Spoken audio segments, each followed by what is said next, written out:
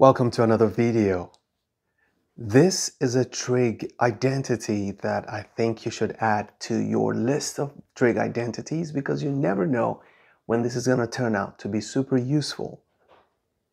The point of this video is to show that the arcsine of x plus the arccosine of x is always equal to pi over 2. Let's get into the video.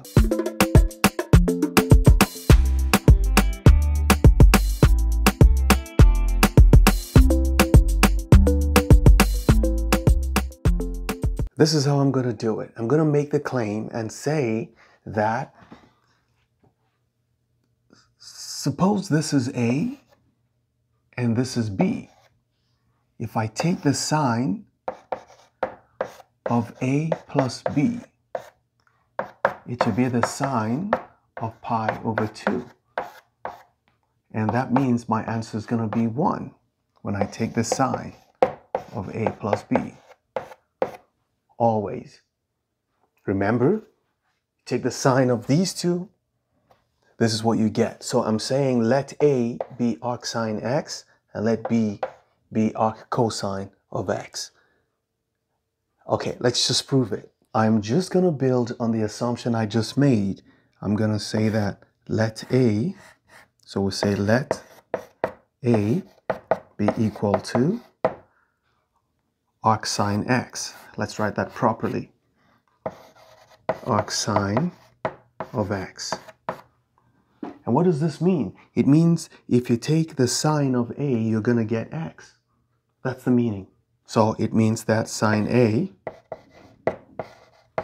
is equal to x. And similarly, we know that if B is equal to arccosine of x, then cosine B is equal to x. So it looks like x is equal to sine A and x is also equal to cosine B. Sine A is equal to x. Then we know that sine squared A will be equal to x squared. That means that cosine squared A will be equal to 1 minus sine squared A, so that our cosine A will be equal to the square root of 1 minus sine squared A. But we know that sine squared A is x squared. So we know that cosine A is equal to the square root of 1 minus x squared. Now, this cosine A, just by looking at it, it is the square root of a number, so it has to be positive. How do we know it's going to be positive? Remember that whatever comes out, what the domain of sine is always from negative infinity to infinity, but the domain of arcsine is from negative pi over 2 to pi over 2. So if you look at your quadrants, what comes out of arcsine, where is it? Anything that comes out of this has to be from negative pi over 2 to pi over 2. It's here. This is negative pi over 2. This is pi over 2. So whatever comes out of here, if it goes into cosine, it is positive. So all values here are positive for cosine. Remember, cosine is positive in the fourth quadrant and in the first quadrant. So everything here is positive for cosine, and that's why you can see that it's the square root of, we obtain it by getting a square root of 1 minus x squared. So that is secure.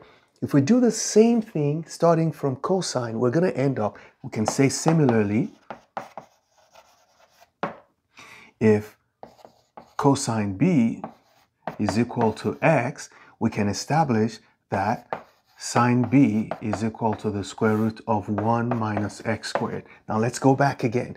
Remember, anything that comes out of arccosine, this B,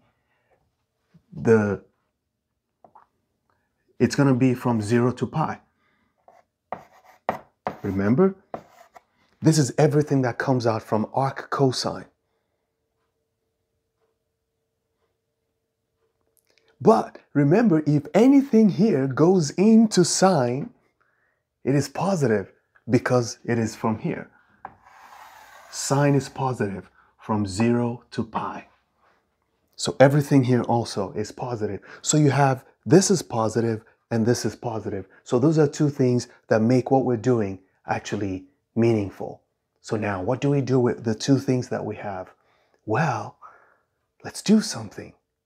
What do you think is the sine of two angles? Remember, this is what we want to try and achieve. Sine A plus B. We want to see what sine A plus B is going to give us. If it gives us 1, it means what we're saying is right. Okay, so let's go here and say that sine A plus B, based on what we learned in trig, is basically sine A cosine B plus cosine A sine B. And that's what we're going to use here. And that's the same thing as, let's draw a line here. This is the same. What is sine A? What is cosine B? Let's go. What is sine A? Let's find sine A. This is sine A is x. What is cosine B? Let's go. This is cosine B. It is x. Plus, what is cosine A? Right here, square root of 1 minus x squared. Square root of 1 minus x squared. And what is sine B? Square root of 1 minus x squared. Square root of 1 minus x squared. So as you can see, we have x squared here. Plus, what do we have on this side? We got, if you multiply these two together, the square root sign will disappear and you're going to end up with 1 minus x squared. Well, this is equal to 1. Sine A plus B is equal to 1. If the sine of an angle is equal to 1, what is that angle? A plus B must be pi over 2. But what is A? What is B? So this statement is actually correct just by simple manipulation. Let me just write the original claim. We can say, therefore, I'm going to write it this way. Arcsine x plus arccosine x equals pi over 2. Our claim is verified. Never stop learning. Those who stop learning, stop living. Bye-bye.